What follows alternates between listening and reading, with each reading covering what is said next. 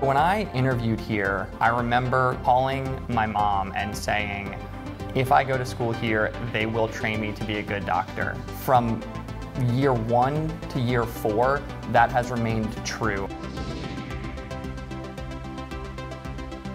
She had a vision, even before the med school started, of somehow getting the students involved. And I don't think that even Cynda realized how successful some of their projects would be. Dean Johnson has this philosophy that to be an excellent doctor, you have to be a well-rounded person. And that was one of the things I really took away from her.